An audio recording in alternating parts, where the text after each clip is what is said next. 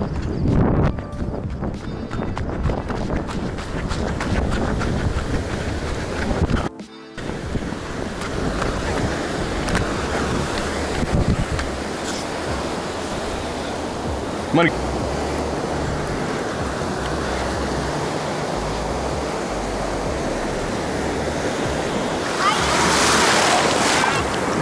There she goes.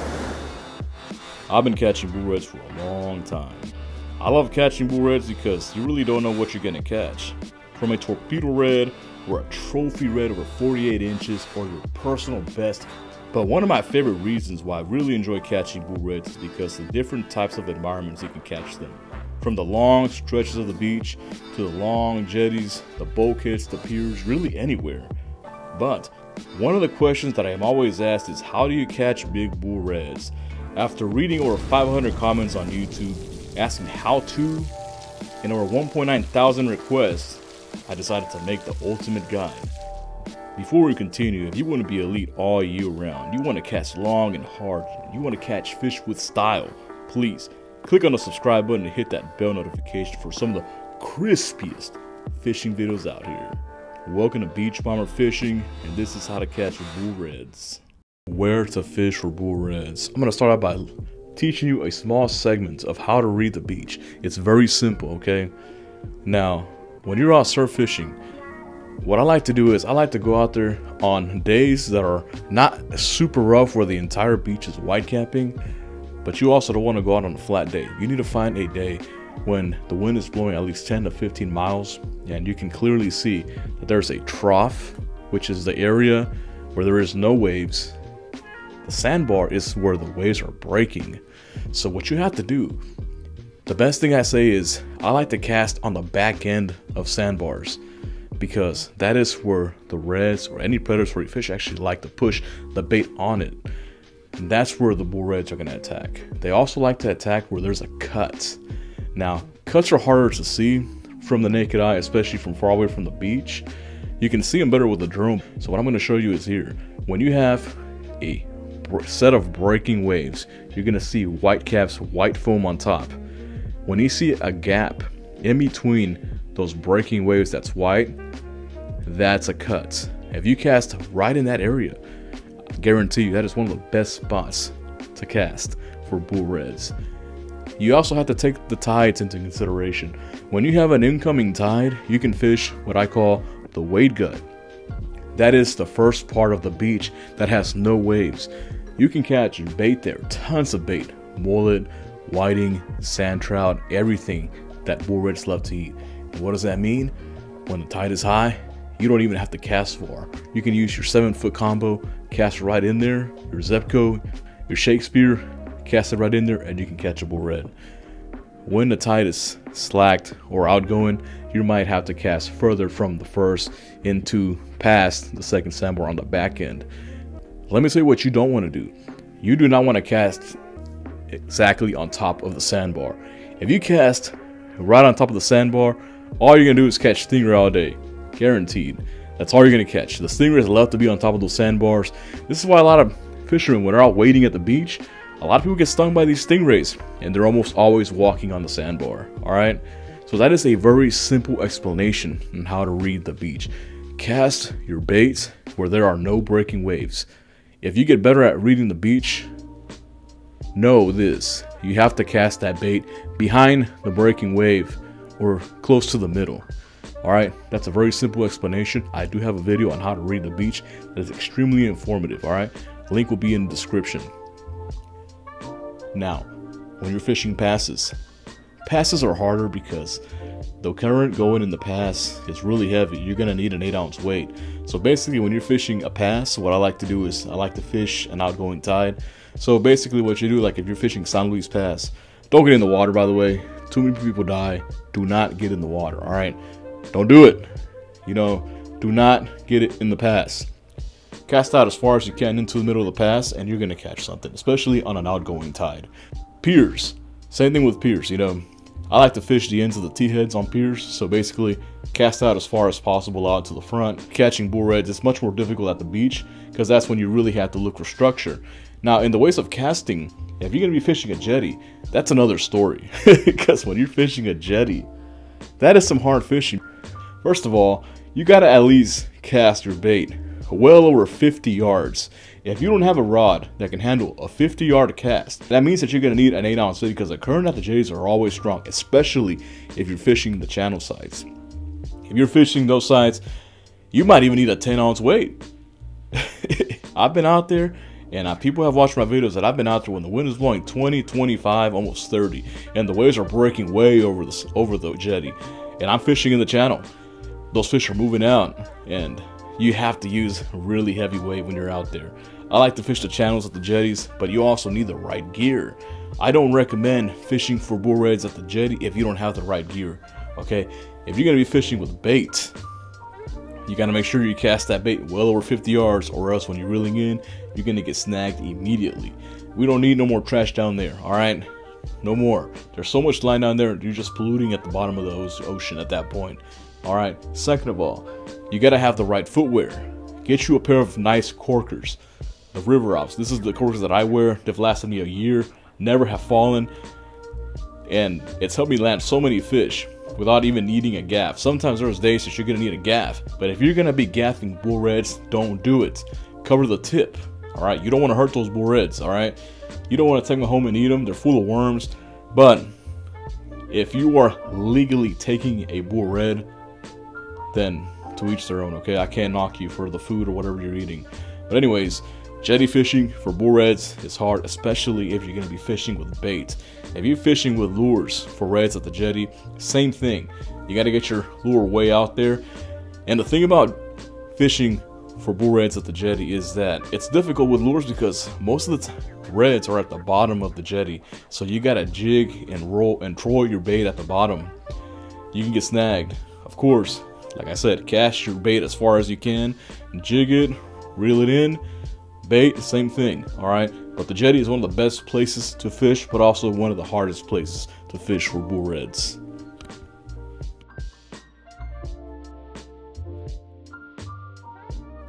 All right, what is going on, everybody? So, one of the first things that I like to do when I'm fishing, I don't just go out and put a leader on and cast it out.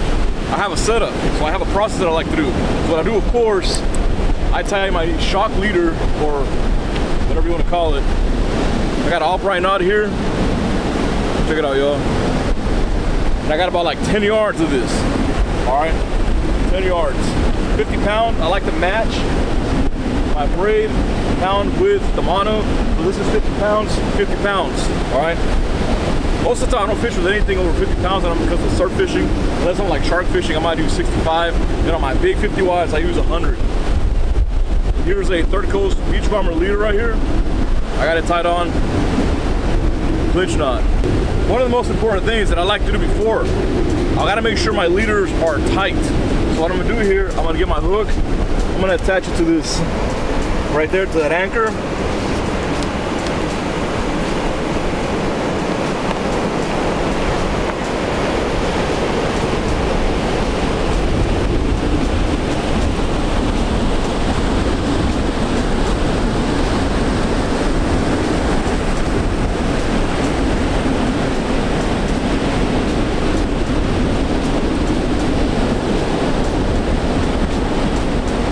I got it almost on max drag on there. The knot was good. So was the knot from the braid to the mono. All right. The second thing I like to do is, every time before I go out fishing, I like to cast my setups with just weight. Get the line wet. It'll remove some kinks, because if you don't do that and you put a bait on ready to fish, you might get a bird's nest. All right. So this is the second thing I do. This is the third thing I do.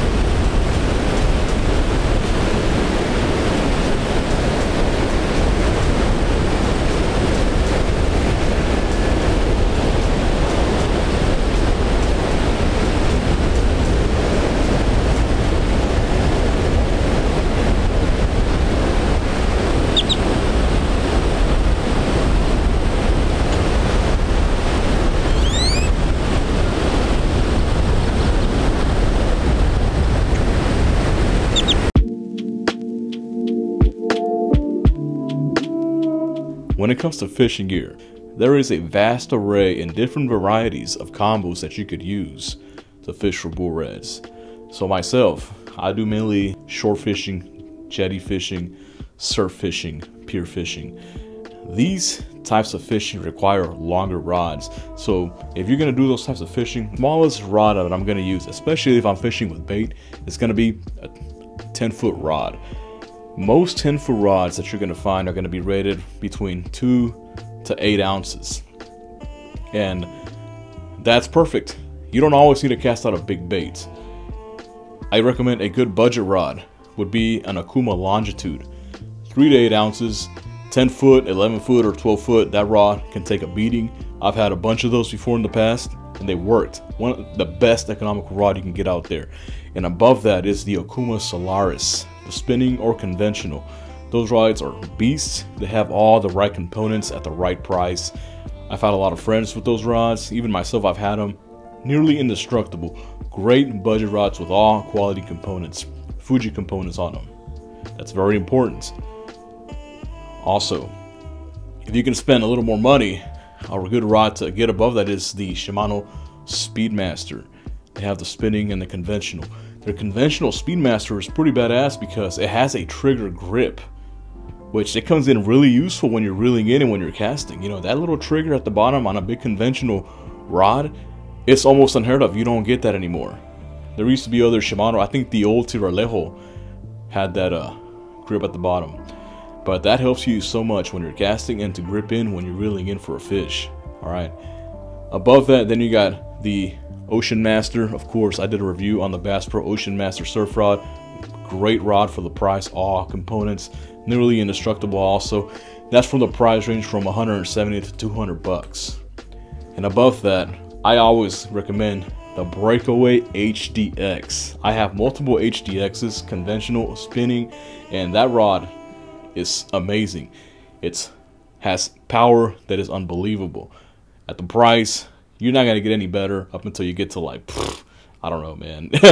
For that price and the quality you get on the Breakaway HDX, you're never gonna break it. People are landing big sharks with it. Bull reds are casting 10 ounces with bait like I do with this rod. Nearly indestructible.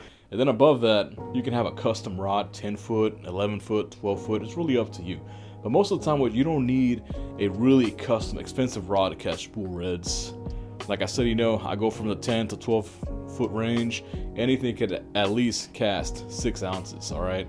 That's going to be your next important factor. Make sure that your rod can cast at least 6 ounces. Like I said, there's going to be those days when the current is really ripping out there. If you have a rod that can handle casting 3 or 4, 5, 6 ounces, your bait, you're not going to be able to stick it in the bottom. And you're going to be drifting on the beach. That's annoying. You're going to be reeling in, and then you could also cross other people's lines, all right? So important. You need a rod over 10 feet that can at least cast 6 ounces. That's what I recommend. Most people that I know like to fish with spinning reels. So what I look for in a spinning reel, I'm very particular when it comes to spinning reels. I look for reels that are IPX rated. If a reel is not IPX 7 or 8 rated, I personally am not going to buy it unless it has a long casting spool. Like the Okuma Surf 8000, the Okuma Rockaway. Those have a long spool. You don't even need to get wet. You don't need to get in the water because those long spools, it's going to allow you to have a longer cast. If you don't have a long casting spool, then you're definitely going to need some water protection. I like to use the Shimano Spheros. I have the old school one back from 2014, IPX 7 rated. I got a brand new back in 2014. It still works. Real smooth, loud clicker. The drag still works. Only been in service like 2 times, and that was only because it got dunked in the sand. And then after that, I got the Shimano Saragossa. That one is IPX 8 rated. I dunked that one not too long ago. It went into the sand. The clicker got messed up, but I got home and took off some of the sand and cleaned it up. Brand new. Still works really good. The clicker sounds really amazing still. And that's one of the things also, if you're looking for a spinning reel, I look for a loud clicker. It's important because if you're out at the beach, the waves are breaking. If you don't hear your clicker, you can lose a fish. You can even get spooled. So that's important. Look for a long casting spinning reel with a long spool, or if you're gonna get a spinning reel that does not have a long casting spool, please consider getting a reel that's IPX 7 or 8 rated. When it comes to conventional reels, I look for reels that are magged. As you can see, most of my conventional reels are magged. My Avid SXs, my MXLs, even my Dive Saltist is custom magged. And the reason I do it is because like can cast so far and hard that I don't have to worry about getting a burstness most of the time. I just have to maybe thumb it once when it looks like it's gonna overspin, and that's it. All right, so this Avid MXL, we got a 10-ounce weight on here. We got about 150 yards out. So one of the things about it is when the current is really strong, when you use a heavy weight, that current is gonna bring up a bunch of sand on that weight, and your weight's really gonna get stuck. All right, so you see, look how much bend I have on my rod. But anyways, you can only reel in so much. I can reel in like continuously for like 2 minutes. But I know it's not necessary, but one of the nice things about a 2-speed reel, put it on low gear, and there you go. Reeling in like nothing. Look at that.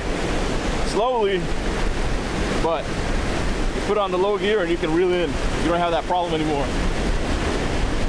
Check it out, how easy. Put on high gear.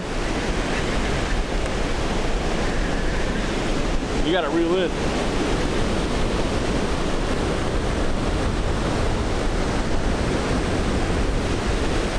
It is entirely possible to reel in a red just on low gear, but what's the fun in that? A lot of the guys with the nice rods on the piers, they like to do that, but that ain't fun.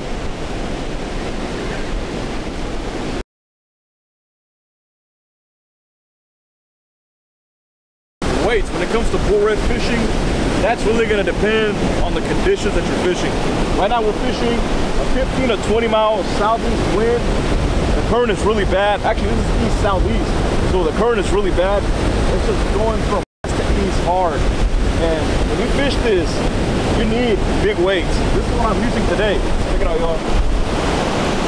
This is a 10-ounce weight right here. 10-ounce weight. It's holding good. But come on, 10 ounces, you know, that's what you're gonna have to use when you're fishing these types of conditions. But look at that, look, it's white capping, the waves are breaking way out there in the horizon. It's white capping, you know, those are really hard conditions to fish. And one of the things about when you fish these conditions is that you have to use so much drag pressure the entire time that your line starts to rub on the sandbars and you can get cut off. And also you might have an occasional shark go through it and rip right through your line. So this is hard. It's hard to read when you're going to land a fish also, or when a fish has taken your bait, because your drag pressure is so tight. Generally, a bull red will come and bite your lure, your bait, and swim off with it real fast when you have light pressure. But when you're using medium drags in this, it's hard. It's hard to tell when you're getting a hit. So there's been times that I've been reeling in and I have a fish on I didn't even know. So conditions like this, 8 ounces. When you have mild winds, 10 to 15, you can get away with a 8, a 5 to 8 ounces. And then when there's little to no wind, 4 ounces, all right? Next up is also one of the most important aspects of bull red fishing: what bait to use. There are several different types of baits that you can use when you're fishing for bull reds. One of the most popular is, of course, mullet. But there's other baits that work just as good or even better, depending on the time of the season. Alright, let me go ahead and start with mullet. Mullet is very easy to get. You can go to your local freshwater, saltwater, or brackish water, pond, lake, whatever. You can throw a cast in there, and more than likely you can catch mullet. Mullet is a great all-around bait. I always have it on me, and I always carry a cast net with me when it comes to mullet fishing. So when I am surf fishing with mullet and I take my cast net with me, I like to use a 5-foot to 6-foot cast net. If I'm at the jetties, I like to use a smaller cast net, and the reason that I like to use a smaller cast net at the jetties is because they're lighter. The weights that are at the bottom of the cast net are light lead, or I think some of them are plastic also. This is going to be good because once you throw it out there, it doesn't sink as fast. If it sinks fast and you got one of those big casts that are 6, 7, 8 feet in radius, it has bigger lead, what's going to happen is it's going to sink really fast and you're going to get instantly snagged. So at the beach, 5 to 6 foot cast net is great. At the jetties, 4 to 5 feet cast net. Anywhere else, whatever, up to whatever your legal size. Mainly, I think it's like the biggest you can use is like 10 feet in Texas. Maybe it's even 12. I'm not sure. You're gonna have to look that up. Next up, crab. I always like to use crab, but the thing is that if you're just targeting redfish, crab are eaten by gaff top, drum. So drum fishing is great when you're fishing for black drum, but if you want to make crab last long, quarter it. Take the shell off, cut it in half or into quarters, cast it out. It's a great bait if you're trying to catch slot reds, bull reds, and black drum. Those are the favorite baits that people like to use. Also, shad. Shad is a great bait from the summer up until like late fall. You can easily get shad from almost anywhere also. Cast it anywhere, you're gonna get shad. I like to use the larger shad. That shad you can cut in half. It's kind of soft. The thing about shad is that you have to use what I like to call a bait elastic. If you go to breakawaytackle.com, they have a bait elastic that you can wrap the shad around on your hook, and when you cast it, it's not gonna fly off. Shad is very fragile, so that bait elastic is gonna help it maintain on the hook. Next up, my favorite bait is sand trout. I love using sand trout. Once I catch a sand trout, I either throw it out whole alive or I cut it in half fresh. The reason I like sand trout is because the big bull reds love to eat sand trout, so that's why I like to use the big live sand trout. One of my PBs was actually caught in a whole live sand trout. I think the sand trout that I casted out was like 18 inches. It was a huge sand trout. But that 50-inch bull red just came up and just swallowed it. Boom, that's it. I landed it. Sand trout is harder to get. Most of the time you're going to catch sand trout when you're trout fishing or flounder fishing. So if you throw out some shrimp, fish bites, or even any lure, you have a chance at catching a sand trout. The next bait that I like to use, and I like to use this in the surf, is whiting. Whiting is almost always abundant in the area, but especially late fall to winter. You can throw out a piece of fish bite out there and more than likely you're going to catch a whiting. I've said before that redfish are eating what's readily in the surf or wherever you're fishing at. Alright, so in the winter, whiting and crab are really good. So when you catch a whiting, either you cut it in half. If it's a smaller size, you can cast it out alive. I've caught some giant reds on whiting. Alright, so those are the baits that I like to use. We're gonna start over again real quick. Mullet, great, all around baits. Shad, summer to fall. Sand trout, summer to winter. Whiting, summer, winter, especially great in the colder months. And crab, great all around. Alright, well that's it. I hope you enjoyed this video, and I hope this video here helps you land your next PB bull red. Alright? What methods do you use? I like to learn from everybody else also. Let me know in the comments what methods do you like to use. These tips here in these videos are among the most elite fishing tips you're going to find in regards to bull red fishing. But also, you can apply these tips to almost any single modality in fishing. Whether you're bank fishing for catfish, sturgeon, shark, anywhere in the world that requires big baits and power, this video will help you. It's not only for bull reds. Alright, so these are the most elite red drum tips out there. And like I mentioned earlier, let me know in the comments, what are your PB bull reds? My PB is 50 inches. And every time that I go out fishing, and this is what I love about bull red fishing, every time I go back out there, I am hoping to catch a bull red that is bigger than 50 inches. Alright, well, that's it. I hope you enjoyed this video. And also, if you'd like to help me grow my channel, please check out my merch store. I have a lot of merchandise out there ranging from shirts. We're going to be adding hoodies on there, stickers, everything. The funds from the merch store go directly back in the channel to help me make more elite content. Thanks, y'all.